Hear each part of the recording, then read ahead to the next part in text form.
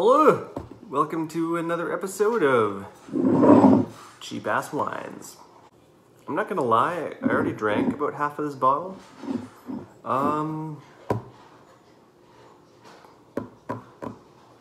So this one is called Fuzion. It is a Shiraz Malbec blend from Argentina. Let's give it a whirl. Let's get her done.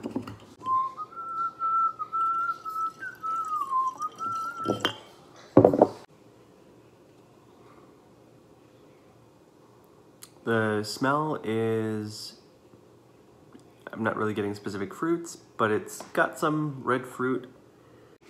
So my impression of this is the same as yesterday when I was drinking it. So my impression of this is the same as what I had yesterday when I was drinking this. It is pretty well-rounded. Not super complex, but again, that's kind of to be expected with the price point. It does have a bit of a vinegary taste to it, which is not end of the world for a red like this.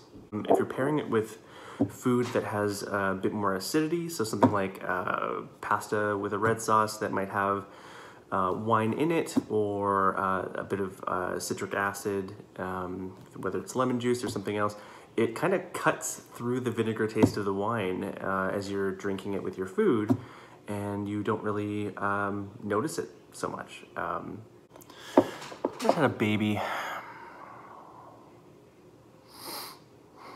I'm pretty tired.